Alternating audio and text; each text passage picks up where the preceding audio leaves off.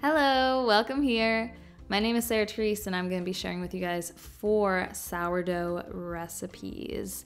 These are my go-tos and I make these weekly. I'm going to show you guys what I'm doing here. This is my sweet sourdough bread loaf. I'm going to show you how I make my hot dog hamburger bun hoagie buns, as well as some flatbreads and cookies. So let's start off here. I do this in the morning. It's about 8 or 9 a.m. I think. I feed my sourdough starter the night before, so when I wake up, I can get going on this loaf. I'm going to mix together 130 grams of bubbly active sourdough starter, 330 grams of water. I'm gonna mix that together very well. And on top, sprinkle 500 grams of flour, 9 grams of sea salt, and 65 grams of cane sugar. I'm going to work the dry ingredients together on top, and then I'm going to take my spindle down towards the wet and really start to combine these ingredients.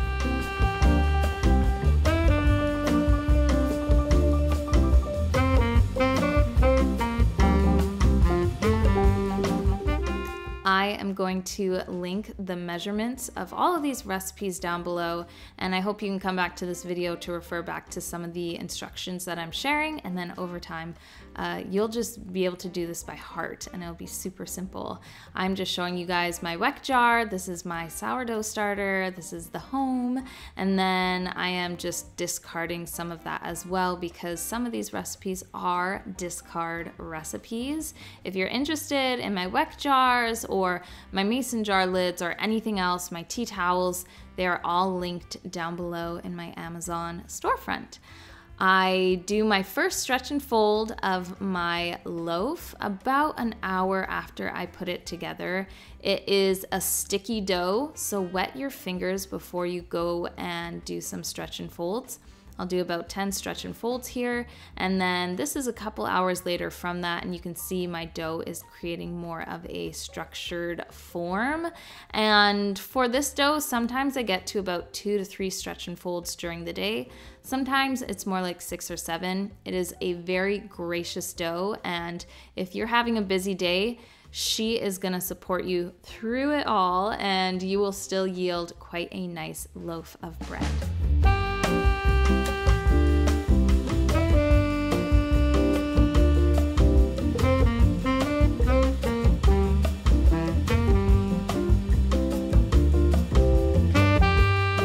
Going to take my dough out of my bowl and press all those gas air bubbles out and form a loaf. So you can see I folded it in on itself.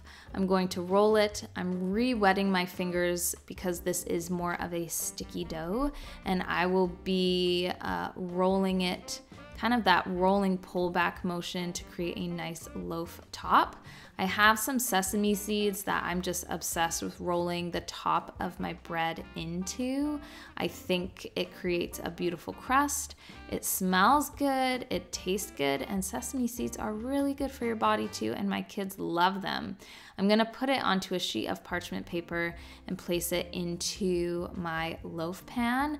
Again, this is linked in my Amazon storefront. If you want the exact dimensions, it's all there. Cover it with a wet cloth and then put it into the fridge overnight. In the morning, you're going to continue your work with it. I'm getting ready here with my pretty pink apron. I've taken it out for a couple hours at room temperature to let it rise. I usually let it rise until it reaches about the top of the pan, and then I'm gonna put it into the oven at 400 for about 25 minutes. And I take it out right away and remove the parchment paper and put it onto a cooling rack. It has a lot of heat in it, obviously, and I want to make sure there's no condensation or wetness in this loaf. She is beautiful. I wait a couple hours before slicing into it because it has a bit of a chew versus maybe your more traditional soft sandwich loaf bread. but she is still so soft and delicious.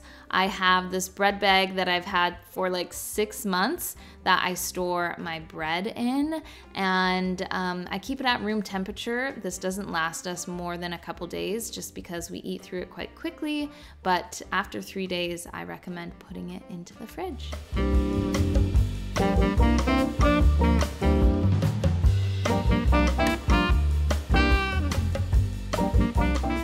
Okay, so if I could live off of 2 things, it would probably be cookies and burgers, and if I had to put something else in, cheese, even though I can't really eat it. These are sourdough oatmeal chocolate chip cookies. You're going to whisk together 200 grams of your discard, 1 cup of coconut oil melted and cooled, and it's gonna create the most amazing, almost condensed milk type of texture.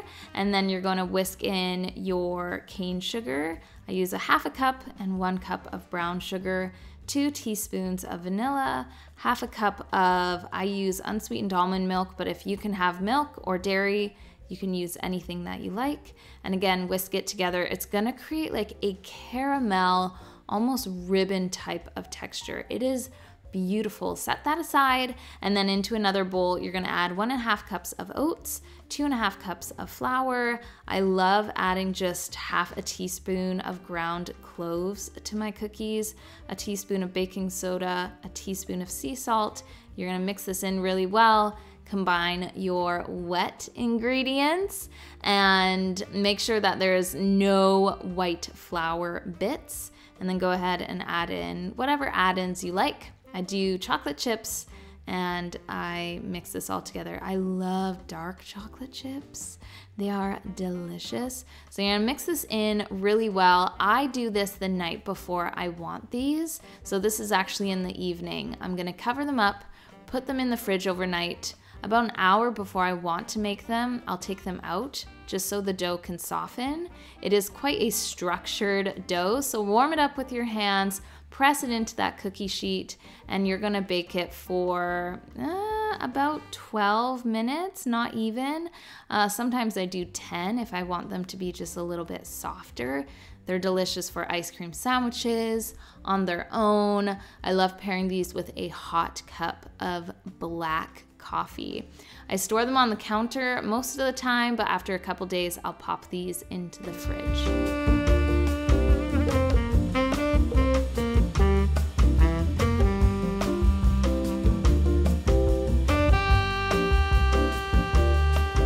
I do not have a stand mixer, but I do have a bread machine, and this is just the best thing known to man.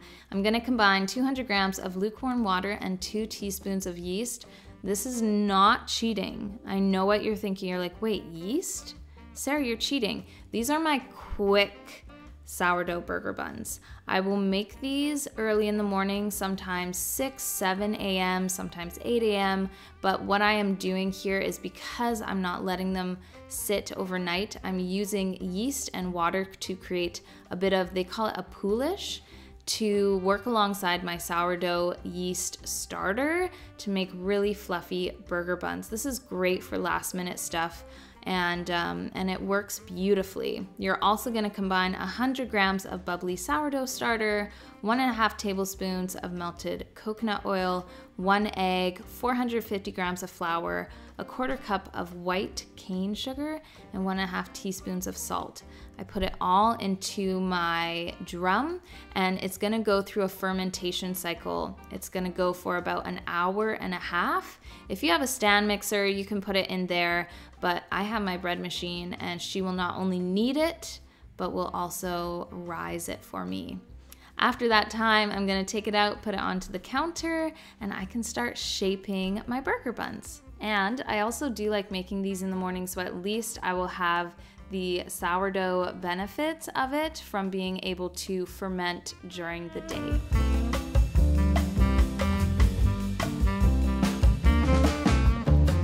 This recipe can yield a variety of buns. So what I really like about it is that I can make 8 large burger buns.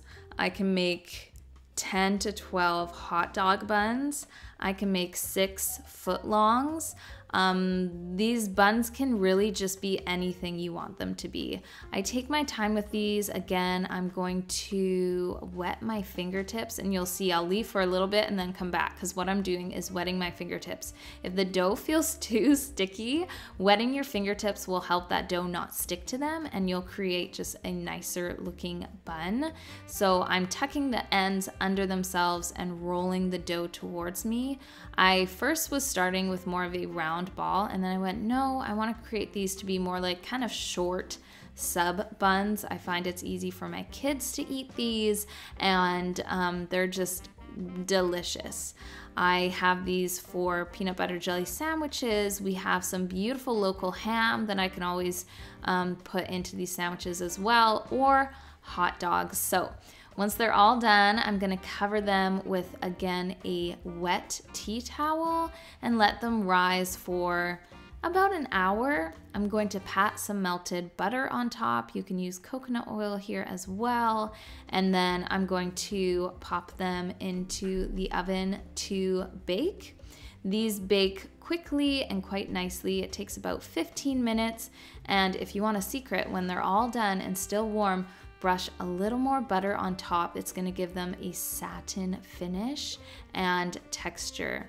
Kieran also made us some coffee to enjoy, and for storing these buns, we have just a ton of Ziploc bags that we have used like hundreds of times to house different breads in. So I'm just gonna grab a nice clean one and put the buns in there. We'll eat these within a couple days, and we just store them at room temperature. Now, moving on to these flatbreads. These are so nice to have on hand. It is a cup of warm water, 3/4 cup of sourdough discard, 1/4 cup of olive oil. Really mix that together, and then you're gonna sprinkle 3½ cups of flour and 1 teaspoon of sea salt on top, and 1/2 teaspoon of baking soda. These are amazing to be kind of like spare the moment flatbread pizza crusts. We love using them for tortillas or quesadillas, as we'll do here. I'm gonna mix those dry ingredients on top with my fingertips and then move towards the bottom. I love this dough because, again, it's a gracious dough. It's fun to knead and to really sink my hands into. And I'm serious, guys. Like, look at my serious kitchen face. When I'm in the kitchen, I'm in my zone and I'm in my happy place. So a straight face as I am kneading my dough. I'm going to make sure everything is well combined, cover it with a damp towel, come back to it about ½ an hour later, and then I knead it again one more time, roll it back on itself, cover it with a damp towel again, and let it rest for an hour. And then I will preheat my cast iron pan on about a medium to low heat. Give these things time to cook and we can get started. So I like to heavily flour my surface just because these can be a little more sticky of a dough to deal with, and wetting your fingers will not help you here. You need to use flour. This is a very elastic dough. It's beautiful to work with. I find that I can roll this very, very thin and it'll still puff up really, really nicely. If you do end up rolling it out too thin, or you pull it up and it starts breaking apart, just roll it back into a ball, let it sit for a little bit, maybe tackle some of the other flatbreads and come back to it once it's rested. Put it on your pan, let it cook, flip it over, and this is actually what I made for the family for lunch today. We had some cheese, some local ham, some kale that I put on top, and then we just let it cook, melt the cheese, and then that is what we're eating for lunch today.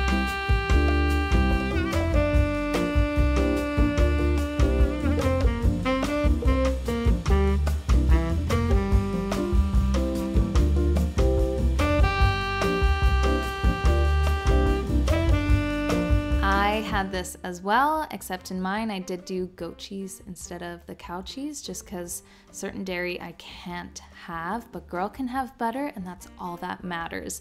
For storing, I let them cool, put them into another well-used Ziploc bag, and I actually leave these in the fridge. If you enjoyed today's video, let me know in a comment down below. Let me know if there's anything else you would like to see from me and my channel, and I will talk to you guys later. Bye.